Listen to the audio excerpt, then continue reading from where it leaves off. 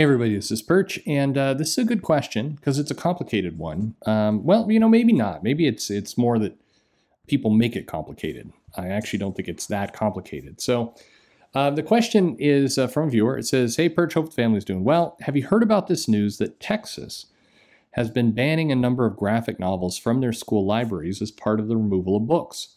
Those graphic novels include V for Vendetta, Y the Last Man, and graphic novel adaptations of novels like Handmaid's Tale, as well as books with themes about race and LGBTQ.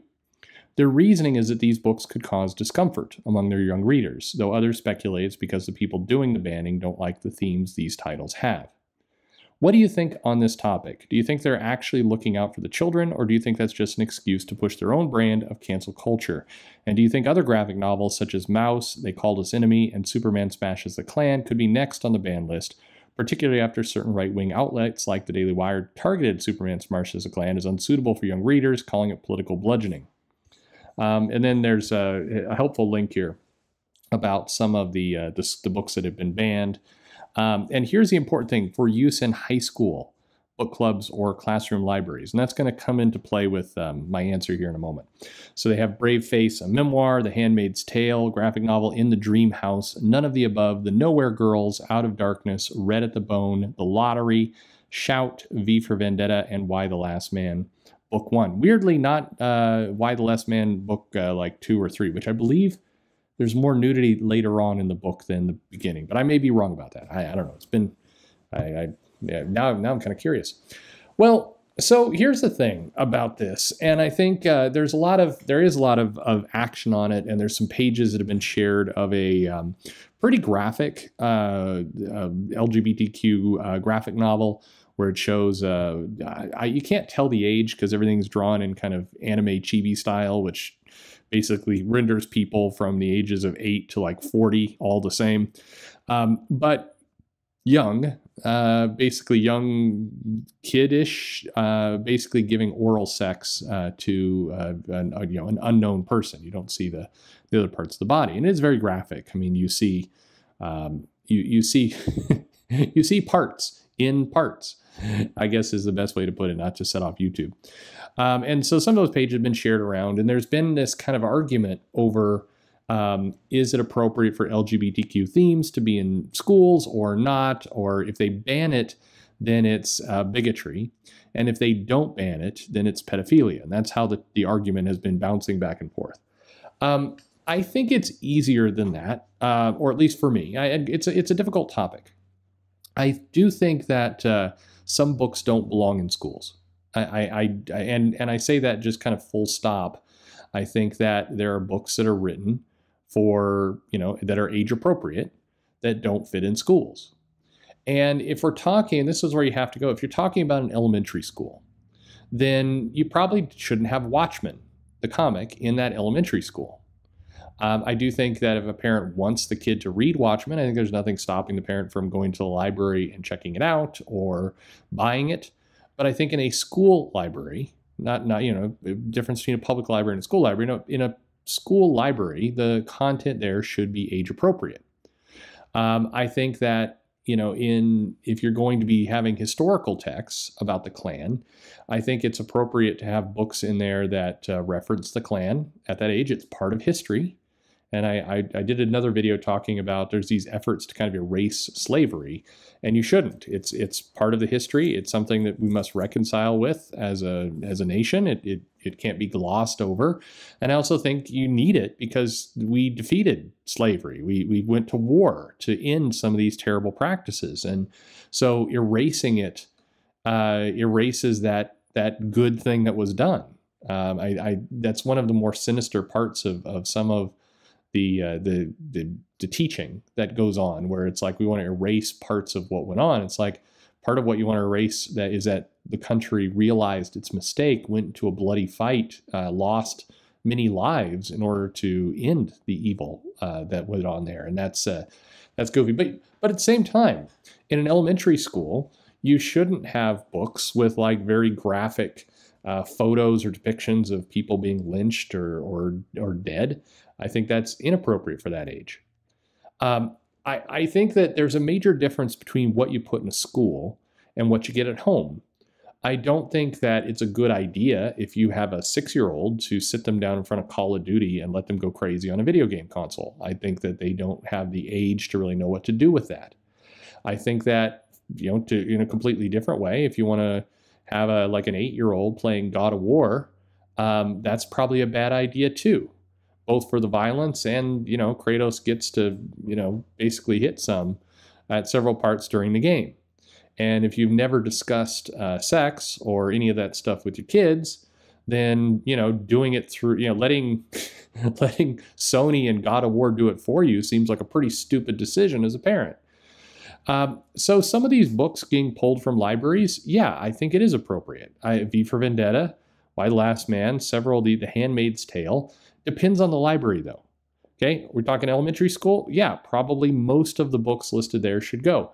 Superman Smashes a Klan? I don't think so. I think that is not, I mean, that, I don't know. I have never understood the argument that book is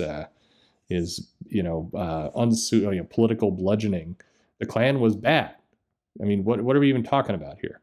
And I think that book was handled that in a way that's at least more appropriate for all ages. But again, all these themes have to have something to go along with it. Kids need context. I mentioned this story, I think, in a video where, as you know, I'm moving to Texas.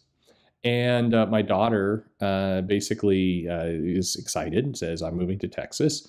Teacher says, well, make sure you ask your parents where you're going to be able to get an abortion. And my daughter's 11.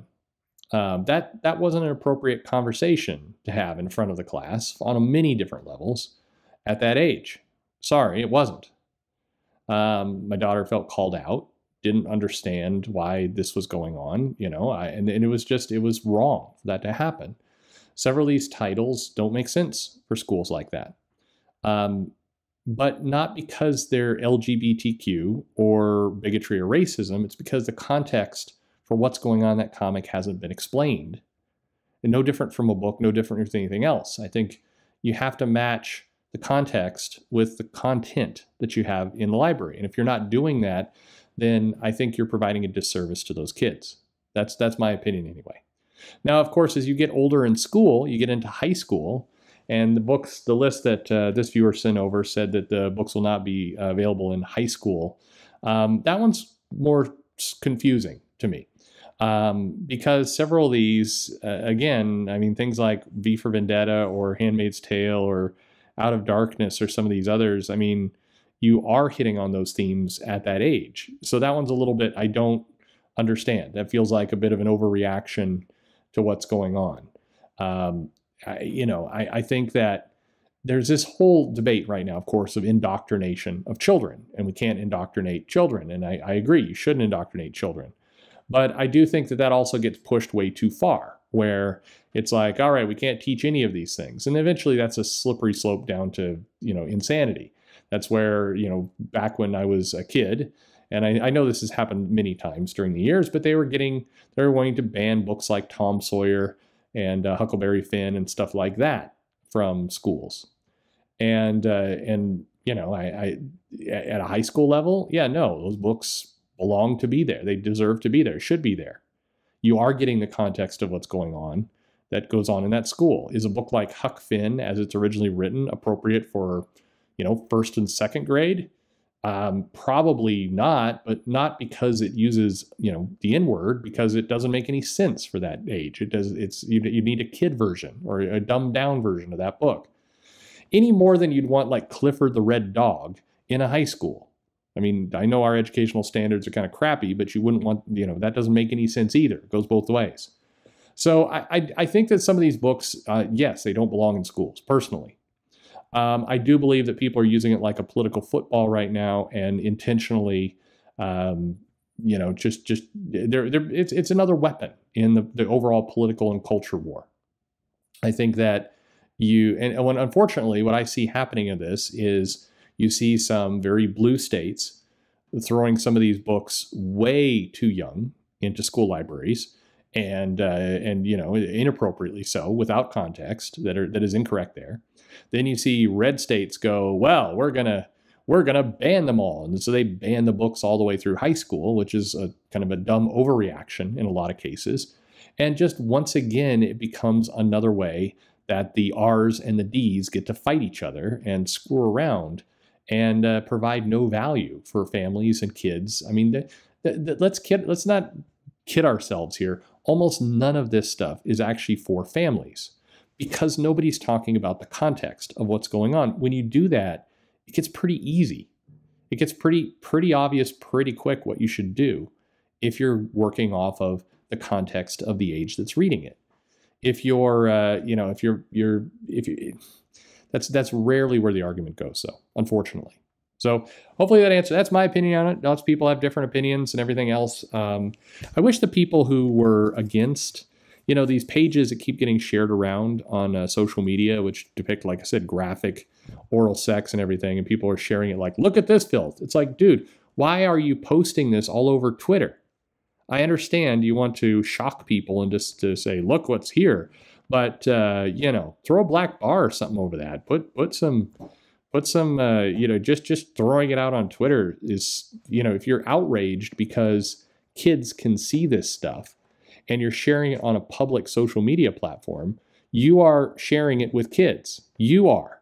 Don't double down on the problem. Again, you can censor it up, do whatever you do, but if that's your outrage, what are you doing? I don't know, that drives me crazy. Anyway, let me know your opinions in the comments below, and thanks for listening.